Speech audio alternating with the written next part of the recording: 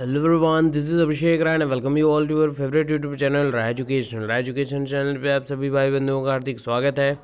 मित्रों, इस वीडियो को स्टार्ट करने से पूर्व एक बातचीत आपसे कि अभी मैंने कुछ घंटों पहले एक पोस्ट डाली थी यूट्यूब पे, जिस पे मैंने वोटिंग कराई कि पर आपकी मेरिट के आधार पर एक वीडियो बनाई जाए या तो आपके प्रश्नों के आधार पर कि किन किन प्रश्नों पे आपको अंक मिलेंगे, कॉमन अंक मिलेंगे, और किन किन प्रश्नों के दो दो ऑप्शन सही होंगे इस आधार पर। तो उसमें मैक्सिमम जो वोटिंग पड़ी है वो आपकी मेरिट बनाने पे पड़ी है कि मेरिट पर एक वीडियो बनाई जाए, ठीक है। लेकिन सेकंड ऑप्शन जो पड़ी है सबसे ज़्यादा लेकिन सबसे ज़्यादा कमेंट जो आए हैं आपके वो आए हैं आपके कि किन किन प्रश्नों पर कॉमन अंक मिलेंगे सर, पहले उसको बताइए आप। तो देखिए, अगर इसकी बात करूं मैं कि किन मेरिट पर या कितने अंकों पर चयन होगा, उसके लिए तो मैंने 4 से 5 लगभग वीडियोस बनाई हैं, जो आप चैनल की प्लेलिस्ट में जाके देख सकते हैं। ढेर सारे वीडियोस हैं और उस पर लगभग 50,000 से ज़्यादा व्यूज़ हैं हर वीडियो पे। मतलब मैक्सिमम लोगों ने उसको ऑथेंटिकेट किया है, पसंद किया है, मैक्सिमम लोगों ने उसको लाइक भी किया है, तो वो आप देख सकते हैं। और पुनः अगर आप चाहते हैं कि नए सिरे से इसको बनाया जाए तो मैक्सिमम कमेंट करिएगा इस वीडियो इस वीडियो के नीचे, ताकि मैं पुनः आपको इसके बाद वो वीडियो आपको मिल जाए पूरी चर्चा के साथ, पूरे अच्छे से उसके संबंधित प्रश्नों को लेते हुए आपके कैटेगरी वाइज, यानी SC ST OBC, physically handicapped, general, मित्रों, तो सभी को लेकर फिर से एक अलग बनाया जाए जैसा आप सभी कहेंगे। अगर आप पुराने उसी वीडियोस को देखना चाहते हैं तो चैनल पर प्लेलिस्ट पे पूरी वीडियोस मौजूद हैं। फिलहाल इस वीडियो पे बातचीत करते हैं। तो इस वीडियो में 69,000 भर्ती विशेष, यानी कौन कौन से प्रश्नों पर आपको नंबर मिलेंगे, सभी प्रश्नों को प्रूफ के साथ, कम से कम इतना नंबर तो बढ़ना तय है, और सभी विवादित प्रश्नों की चर्चा। अब आप तय करें कि किस पर नंबर मिलना चाहिए, हम आपको बता देंगे, फिर आपको भी इसमें कमेंट करना है आखिरी में कि किन किन प्रश्नों पे और नंबर मिल सकते हैं। तो चलिए वीडियो देर न करते शुरू करते हैं। वीडियो अच्छा लगे तो लाइक करिए, चैनल को सब्सक्राइब करिए और मैक्सिमम शेयर करिए वीडियो को। चलिए वीडियो शुरू करते हैं। सबसे पहला और प्रमुख प्रश्न जो है, जिस पे लोगों की विचार आ रहे हैं कि ये प्रश्न बिल्कुल सही है कि इस पे नंबर मिलना चाहिए लोगों को, ये है आपका नाथपंथ वाला कि नामक संप्रदाय के प्रवर्तक कौन है। इनमें जो ऑप्शन है, ये ऑप्शन ही सबसे बड़ी उलटफेर करने वाले हैं। जो ये मत्स्येंद्रनाथ जो यहाँ पे लिख दिया है, और गोरखनाथ, तो गुरु गोरखनाथ तो हैं इसके प्रवर्तक। ऑप्शन 2 तो बिल्कुल आपको एकदम करेक्ट है। A और B दोनों हैं यहाँ पे, ऑप्शन बिल्कुल सही है। जो आप SCERT बुक है जो आपके प्राथमिक विद्यालयों में चलाई जाती है, उन सभी किताबों में तो ये आपके दोनों ऑप्शन सही हैं। लेकिन फिलहाल में रिसेंटली एक आयोग प्रश्न पत्र 2 अलग अलग आपके शिक्षा विभाग में ही प्रश्न पत्र तैयार करता है, दोनों में ऑप्शन चेंज करता है। जी हाँ, बिल्कुल सही सुना आपने। ये आपके सुपर टेट का प्रश्न पत्र है जिसमें ये 4 ऑप्शंस हैं।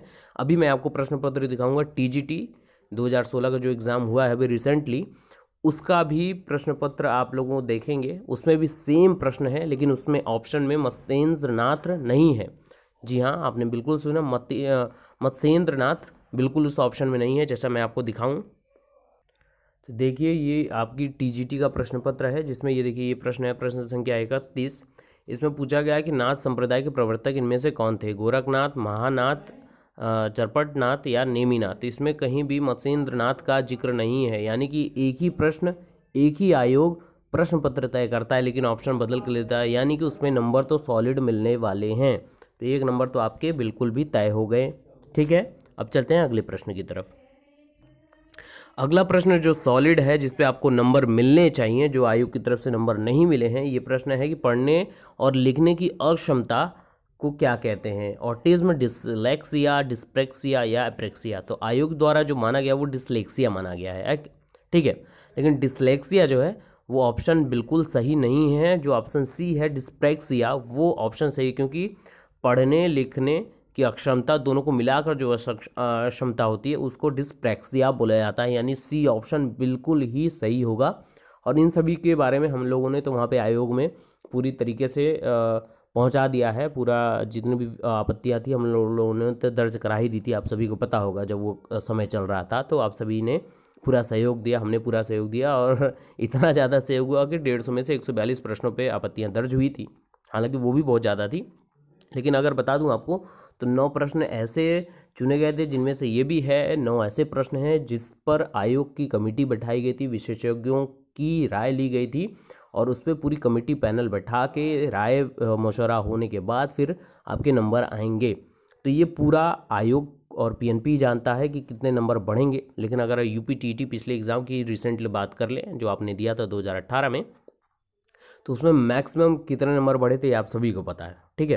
तो ये दूसरा प्रश्न था जिस पे सॉलिड नंबर मिलने चाहिए। ये सारे आपके करेक्ट आंसर्स के ऑप्शंस है, कहाँ कहाँ से आपको मिल जाएंगे। लूसेंट की, एक्सिड की, उज्ज्वल की, प्रकाशन की, यूनिक कंपटीशन सक्सेस की, सारी किताबें में आपकी ऑप्शंस मिल जाएंगे जो ये सारे प्रमाणित करते हैं कि ये बिल्कुल ऑप्शन डिस्प्रेक्सिया बिल्कुल 100% सही होगा। तो ये 2 अंक आपके सॉलिड हो गए, ये कॉमन अंक है। अच्छा, यहीं पे बात कर लेता हूँ कॉमन अंक का मतलब क्या होता है। कुछ लोग कंफ्यूज हैं कि जिस पे आयोग 2 ऑप्शन देगी वो कॉमन होता है या सभी को बराबर अंक। जी हाँ, जितने मित्र परीक्षा में बैठे हैं और अगर वो अटेम्प्ट भी नहीं किए हैं उस प्रश्न को जो कॉमन के अंतर्गत निर्धारित होते हैं, तो उन मित्रों को भी नंबर मिलेगा। यानी जितने मित्र 4,10,000 लोग बैठे हैं परीक्षा में, तो सबको 4,10,000 लोगों को अगर कॉमन अंक किसी एक प्रश्न पर उठता है तो सबको मिलेंगे। लेकिन वो अलग बात है कि अगर उस पर आपको पहले से ही नंबर मिला, यानी कि अगर इस पर आपने डिसलेक्सिया किया था, ठीक, और आयोग ने मान लिया उसको, तो मतलब आपको 1 नंबर तो पहले मिल गया होगा। तो इसको अब कॉमन के अंतर्गत आएगा तो आपका नंबर न तो कम होगा न बढ़ेगा, उतना ही रहेगा क्योंकि आपको पहले ही नंबर मिल गया है, ठीक है। चलते हैं अगले प्रश्न की तरफ। अब इसी में निर्धारित करते समय ये एक प्रश्न आया था आपका कि गा, ये संस्कृत का था, जो संस्कृत से मित्र हों उनके लिए है ये कि ये गाह पद में विभक्ति वचन है, ये प्रथमा द्वितीय तृतीया। तो इसमें जो ये प्रथमा और द्वितीय दोनों सही होंगे, लेकिन ये दोनों अलग अलग ऑप्शंस के अंतर्गत आए हैं। तो जो मित्र संस्कृत वाले हैं उनको भी पता है कि ये इनके लिए एक सॉलिड नंबर है।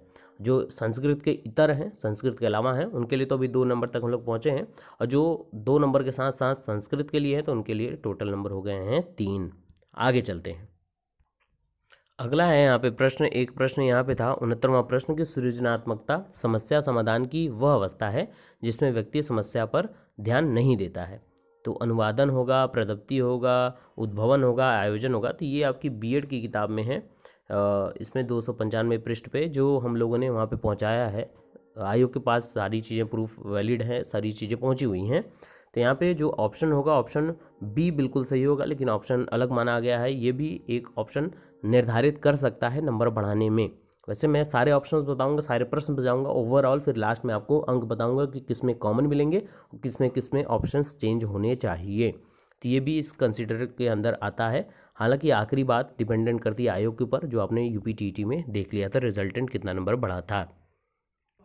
और ये सबसे सॉलिड है, सबसे सॉलिड ये है आपका जो अलंकार वाला था बिहारी जी की अलंकार का, जो सबसे बड़ा कि अनुप्रास होगा, यमक होगा, उपमा होगा कि रूपक होगा। वैसे इसमें मानवीय अलंकार, मानवीकरण अलंकार है जिसके सबसे सॉलिड आपकी एससीईआरटी किताब में भी डायरेक्ट है। मानवीकरण अलंकार के अंतर्गत ही डायरेक्ट एग्जाम्पल दे दिया था ये वाला उषा घट नागरी वाला जो भी आपका प्रश्न था। तो इसमें सारे इसमें 3 ऑप्शन होंगे, अनुप्रास भी होगा, आपका रूपक भी होगा और आपका मानवीकरण, जो इसमें ऑप्शन दिया ही नहीं है। तो एक प्रश्न में 4 ऑप्शन दे रहे हैं जिसमें से लगभग 2 ऑप्शन आपके तो आंसर सही हो रहे हैं, तो कैसे आप 4 में से कोई एक ऑप्शन टिक करने के बोलेंगे। तो ये भी कॉमन अंक के अंतर्गत आएगा। तो प्रश्न गिनते चलिए, आखिरी में आपको ही बताने हैं, क्योंकि मैंने थंबनेल में लिखा है कि प्रश्न तो मैं सारे बताऊंगा, लेकिन आपको जवाब देने कि आप कितने नंबर तक पा सकते हैं। आगे चलते हैं। ये अंक तो बिल्कुल सॉलिड है, मैं डेफिनेट बोल रहा हूँ कि ये 1 नंबर बिना पढ़े मैं बोल रहा हूँ कि 100% है। ये जो शैक्षिक प्रशासन वाला प्रश्न था, इसमें 4 ऑप्शन थे, एसएन मुखर्जी वाला। तो इसमें एसएन मुखर्जी करेक्ट होगा, लेकिन यहाँ पे ये आपकी बीटीसी जो मित्र पढ़े होंगे 3rd सेम की आपकी बुक है, उसमें पूरा ये स्पष्ट रूप से एसएन मुखर्जी का कथन है जो आयोग द्वारा नहीं माना गया है। तो बिल्कुल इसमें एक सॉलिड नंबर बिल्कुल आपको मिलना चाहिए। तो ये सॉलिड नंबर हैं, इनकी चर्चा हो रही है, तो बिल्कुल ध्यानपूर्वक सुनते रहिएगा, नंबर जोड़ते रहिएगा। आखिरी में आपको कमेंट जरूर करना है। अगला ही एक प्रश्न ये भी था कि हिंदी शब्द किस भाषा से लिया गया है। इसमें 4 ऑप्शंस हैं, जो मुझे लगता है कि संस्कृत, फारसी, हिंदी, अरबी। तो हिंदी शब्द आपके संस्कृत भाषा से, क्योंकि संस्कृत जो भाषा है ये सबकी जननी है। किसकी? संस्कृत भाषा आपकी हिंदी की जननी है, पाली की जननी है। तो ये दोनों भाषाओं की, दोनों लिपियों की कह सकते हैं, दोनों भाषाओं की जननी आपकी संस्कृत भाषा ही है, लेकिन यहाँ पे नहीं माना गया है इसको। इस वजह से यहाँ पे संस्कृत होना चाहिए मुझे जो लगता है, बाकी ओवरऑल आई के ऊपर डिपेंडेंट है। ये भी एक संदेहात्मक प्रश्न के अंतर्गत आता है।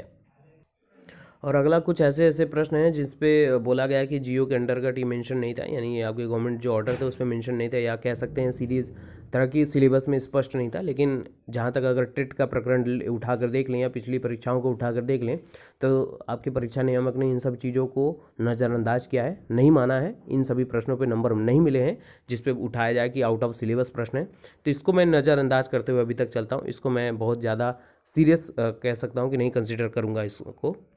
ऐसे ही कुछ ये 2 प्रश्न हैं आपके, खाने वाला नमक है, CO2 वाला है, तो ये सब कह सकते हैं कि आउट ऑफ सिलेबस प्रश्न कहे जा रहे हैं, लेकिन इसको मैं भी कंसिडर नहीं करूँगा कि एक लेवल होना चाहिए कि एग्ज़ाम का, तो वो लेवल मेंटेन किया हुआ है, तो इसमें कोई भी आपत्ति नहीं होनी चाहिए। ओके, आगे चलते हैं। एक प्रश्न ये अंग्रेजी का भी है आपका, जिसमें ये बोला जा रहा है कि इसका डिप्लीट का जो है आपके मीनिंग, अपोजिट मीनिंग चाहिए यहाँ पे। तो डिप्लीट का रीजनरेट यहाँ पे कुछ लोगों ने बोला है, लेकिन ये ऑप्शंस आपका अगर आप इसको अपनी ऑक्सफोर्ड डिक्शनरी की पेज नंबर 664 देखेंगे तो इसमें इन्फ्लेट है, इन्फ्लेट का अपोजिट होता है डिफ्लेट। और लेकिन ये भी ऑप्शंस ज़्यादातर बहुत ज़्यादा मजबूती से इसको नहीं रखा जा सकता है, तो लास्ट में वेट करते रहिए, अपने नंबर काउंट करते रहिए जो आपको लगते हैं सॉलिड, या इसके अलावा भी कोई और प्रश्न अगर आपको लगते हैं संदेहात्मक थे, आपने उस पर आयोग में उसके पे आपत्ति दर्ज कराई है, तो वो भी आप जरूर प्रश्न के अंतर्गत आप कमेंट जरूर करें।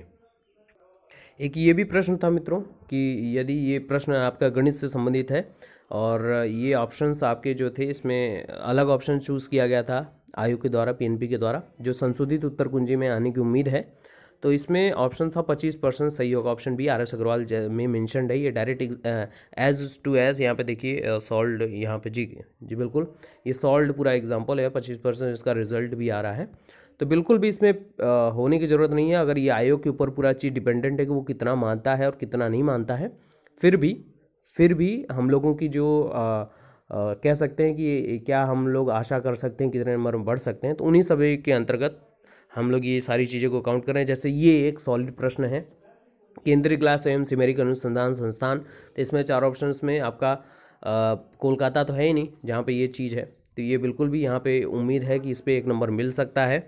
ऐसे ही अगर बात करें हम तो ये अगला ऑप्शन आपका गरीबी रेखा के नीचे का आकलन, तो इसमें 2 ऑप्शंस आपका प्रति व्यक्ति उपभोग व्यय और प्रति व्यक्ति आय, ये 2 ऑप्शंस बिल्कुल सही हैं, लेकिन दोनों को अलग अलग ऑप्शन करके दिया गया है, तो इसमें कोई एक ऑप्शन बिल्कुल सही नहीं होगा, इस पे नंबर आपके सॉलिड हैं। तो और एक ये तो एकदम सॉलिड, अगर मैं कहूँ तो ये सॉलिड नंबर है, इसमें मिलने चाहिए कि श्वास क्षेत्र का उपयोग श्वास के लिए किसको द्वारा किया जाता है, मछली, तिलचट्टा, केचुआ, तो ये सारे ऑप्शंस तो इसी में आते हैं। मछली को छोड़कर अगर श्वास क्षेत्र को अगर ले, केचुआ में भी है, तिलचट्टे में भी है, तो ये सारी ऑप्शंस आपके सॉलिड नंबर आपको गेन करने पर मजबूर करते हैं। अब आखिरी में बातचीत मेरी तरफ से कि कितने नंबर पे कॉमन अंक मिलने चाहिए। कॉमन अंक आपको समझ में आ गया, कॉमन अंक का अर्थ है कि अगर कोई एक प्रश्न पे कॉमन होता है तो वो सभी 4,10,000 अभ्यर्थियों के लिए सॉलिड होंगे, वो सभी को मिलेंगे कॉमन अंक।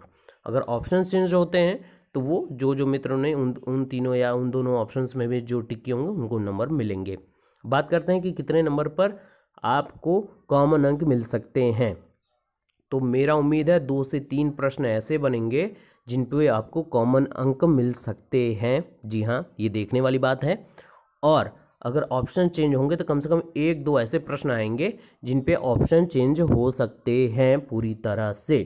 तो उम्मीद है कि कम से कम 3 से 4 प्रश्न ऐसे हैं जिन पे सबको नंबर मिलने की उम्मीद है।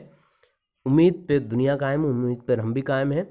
सारी चीज़ें स्पष्ट कल नहीं तो परसों तो हो ही जाएंगी, लेकिन आपको अपनी स्पष्टता क्या लगती है, आप कितना सहमत हैं हमारे इस विश्लेषण से, हमारे इस तर्कों से, आप जरूर कमेंट करें, अपने सुझाव जरूर दें कि आपको और कुछ लगता है कि कितने नंबर पर और कितने प्रश्नों पर नंबर मिल सकते हैं, तो बिल्कुल कमेंट करें, उनको हम लोग साभार उसको हम लोग एक्सेप्ट करेंगे। तो उम्मीद करते हैं आपको ये पसंद आएगा वीडियो। ऐसे ही लेटेस्ट वीडियोस के लिए चैनल को सब्सक्राइब कर लें, राय एजुकेशन चैनल को फॉलो करते रहें, वीडियो लाइक करते रहें और मैक्सिमम शेयर करते रहें। तो मिलते हैं अगले वीडियोज़ में। अगली वीडियो जो चाहिए रहेगी कमेंट जरूर करें। God bless you all. Bharat माता की जय। Thank you so much.